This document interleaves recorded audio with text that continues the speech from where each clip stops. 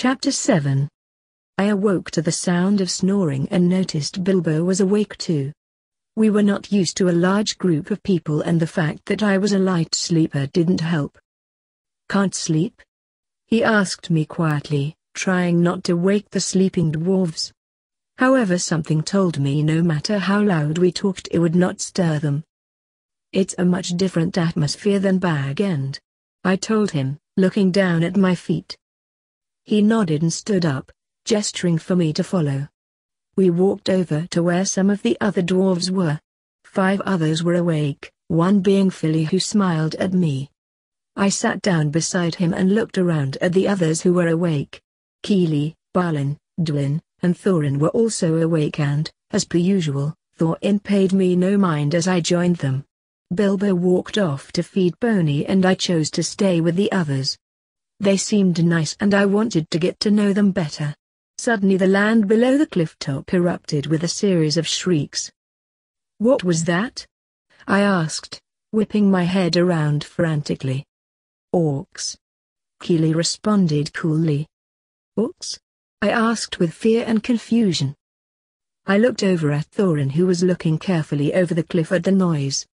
He didn't turn around to ease our minds. If anything, he looked entertained by my fear. "Throat cutters. There'll be dozens of them out there. The lowlands are crawling with them," Philly said from beside me, nudging me a bit when I turned to him in fear. Bilbo had returned and took a place on my other side. "They strike, in the wee small hours, when everyone's asleep. Quick and quiet, no screams. Just lots of blood." Keely finished and looked to his brother before they both broke out in a fit of snickers. "You think that's funny? You think a night raid by orcs is a joke?" Thorin asked sternly, glaring at them. "We didn't mean anything by it," Keely said apologetically, looking down at the ground and pushing dirt around with his foot. "Of course you didn't. You know nothing of the world," Thorin told them before walking off. I wanted to say something, but Thorin's anger as well as the look of death at the 2 brothers told me I was better off staying quietly in my seat. Bilbo looked at me and I gave him a shrug as if it say, "Don't ask me." "Don't mind him, lass. Thorin has more cause to hate Orca than most," Balin said. He went on to tell me of the battle that happened after the Lonely Mountain was taken. How the dwarves had gone to seek refuge in Moria but were outnumbered by thousands of orcs. He spoke of the Pale Orc, an orc bigger and more fierce than any who had come before it. This orc was out for blood and wanted to kill off the Oakenshield bloodline. He started with beheading the king, Thorin's grandfather, before coming after Thorin himself. Thorin carried only an oak branch as a shield and at the last minute was able to cut off his arm, driving him back into the hole where he came. He spoke of the aftermath, the loss they experienced, and how Thorin proved himself that day to be someone that could lead the rest of them back home. And I thought to myself then, there is one who I could follow. Balin finished. There was one I could call king. Thorin walked over at the end of the tale and the others, who had awoken at the sound of orcs, stood up in respect. I stood up too, pulling Bilbo up with me and walking a bit closer to Thorin. He caught my eye and held his gaze for a short while. And we were back to this game we had been playing in Bag End. "And the Pale Orc?" I asked him, trying to keep his gaze. "He slunk back into the hole whence he came. That filth died of his wounds long ago," Thorin said, hate dripping off his words. He looked at me for only a moment longer before turning away and heading towards the forest behind us. I looked down at the ground, trying to calm the butterflies that were growing in my stomach. A jerk like him did not deserve to be causing the reaction he was. I looked over at Boffa, who was standing to one side of me, and he gave me half a smirk. He nodded his head towards one of the overhangs and I followed him. "I saw that," he told me. "Saw what?" "I don't know what you're talking about," I responded, not meeting his gaze. "He is a hurt man, YN. He has been broken and betrayed by most everyone he has cared for and loved. He won't trust easy, and when trust does come, It may not be everything you had hoped for.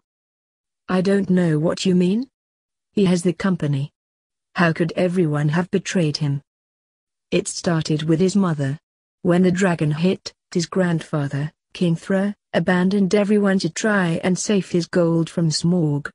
One of these people included Thorin's mother. Boffa lowered his voice as to not be overheard by those around us.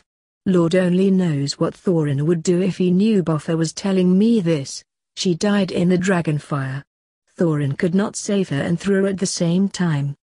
It is believed that if Thra tried to save her instead of his gold, she might still be alive. The next was his father. During the battle for Moria, Thorin's father took off after Thra was beheaded, leaving Thorin alone. His sister left him and refused to help him on this quest.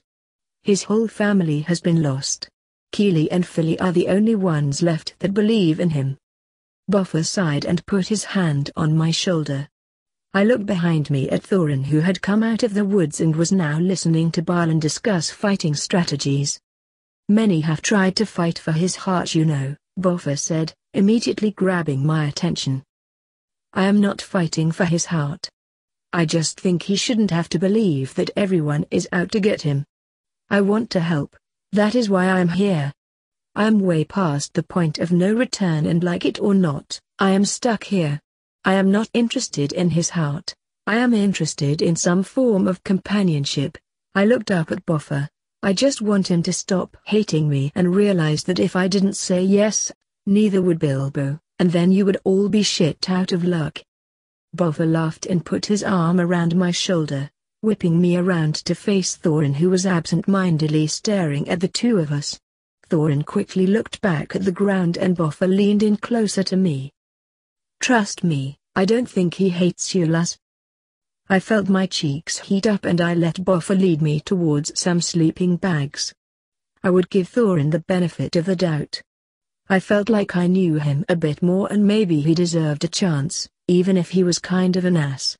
Bilbo walked over towards Boffa and I before laying down in the sleeping bag beside mine.